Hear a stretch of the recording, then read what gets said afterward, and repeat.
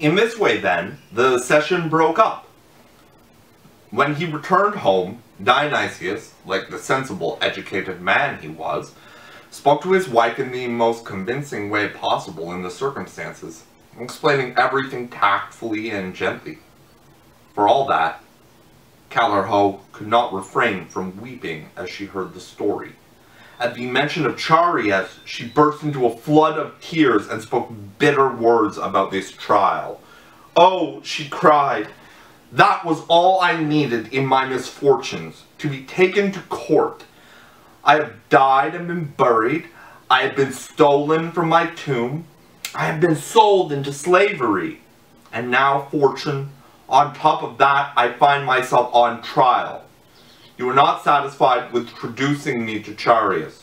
You have led Dionysius to suspect me of adultery. The first time your slander led me to the tomb. Now it brings me to the royal court of justice. Asia and Europe tell tales about me. How can I face my judge? What must I hear about me? Treacherous beauty, given to me by nature for one purpose only, that I be overwhelmed by slanders against me. Hermocrates' daughter is on trial and does not have her father to defend her. When other people go into court, they pray for goodwill and kindness. What I am afraid of is finding favor with the judge." She spent the whole day lamenting despondently to herself like this. Dionysius was in even worse state. When it came night, she had a dream. She saw herself in Syracuse, entering Aphrodite's shrine, still a maiden. Then returning from there and seeing Chaereas and her wedding day. She saw Syracuse all decked out with garlands, and herself being escorted by her father and mother to the bridegroom's house. She was on the point of embracing Chaereas when she suddenly started up from her dream. She called Planjon. Dionysius had got up before her to rehearse for the trial, and told her about the dream. Planjon replied, "Take courage, madam. You should be glad. That is a good dream that you have had. You will be freed from all your worries. What you dreamed is what will happen in reality. Go off to the king's courtroom as if it were Aphrodite's temple. Recall your real self and recover the beauty you had on your wedding day." As she was speaking, she began to dress Callirhoe and make her beautiful. And Callirhoe instinctively felt cheerful, as if divining what was to come. Well, the next morning the crowd milled about the palace. The streets were packed, overflowing the city. Everybody was crowding together, ostensibly to hear the trial, but in fact to see Callirhoe, and Callirhoe surpassed herself in beauty as much as she had earlier surpassed the other women. So she entered the courtroom looking like Helen when the divine Homer describes her as appearing among the elders, around Priam and Panthus and Thymoetes. Her appearance produced stunned astonishment and silence. Everyone prayed to lie in bed beside her.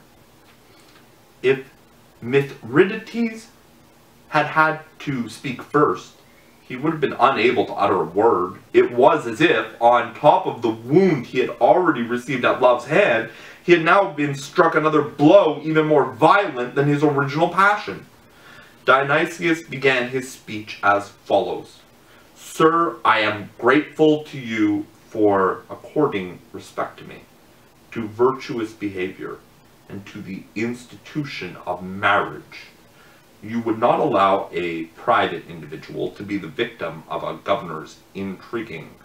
You summoned him here in order to punish wanton and arrogant behavior as it has affected me, and to forestall it as it may affect others. And the offense deserves punishment all the heavier for the culprit being who he is. It is Mithridates, not my enemy, but my guest and my friend who has designs against me. And he aims not just at some other possession, but at what is most precious to me than body and soul, my wife. This is a man who Had anyone else offended against me, ought himself to have come to my assistance. If not for my sake, who am his friend, then for your sake, who are the king. For you put in his hands the highest office. In proving unworthy of it, he has brought shame on you. Nay, he has betrayed him who entrusts him with that office. I am well aware that I cannot rival Mithridates in groveling or in power and resources he is deploying in this suit. But I have confidence in your justice, sir, and in the institution of marriage, and in the law, whose integrity you preserve for all alike. If you are going to acquit him, it would have been much better never to summon him here in the first place, because in that case, all would have been in fear and trembling, knowing that wanton behavior would be punished if brought to judgment. But now people who are brought to judgment and not punished will feel contempt. My case is clear and brief. I am the husband of Callirhoe, here, present, and already a father by her. She was not a virgin when I married her. She had been married before to a man called Chaereas, long since dead. In fact, his tomb is in Miletus. Now, Mithridates came to Miletus and saw my wife in the course of normal hospitality. Thereafter, he behaved neither as a friend nor as a man of restraint and decency, such as you require in those entrusted with the government of your cities. Rather, he showed himself wanton and lawless. Knowing my wife to be chaste and loyal to her husband, he judged her impervious to words or gifts, and he devised what he thought would be a very convincing means of advancing his designs. What he did was pretend that her former husband, Chaereas, was alive. He forged a letter in his name and sent it to Callirhoe by means of slaves. But fortune appointed a king worthy of the name, and the providence of the other gods brought the letters to light. Bias, the governor of Remi, sent the slaves and letters to me. I discovered the plot and reported it to Pharnaces, the satrap of Lydia, and he reported it to you. I've told you the story of the matter you were judging. My argument is incontrovertible. Either Chaereas is alive, or Mithridates is guilty of adulterous intent. No other conclusion is possible.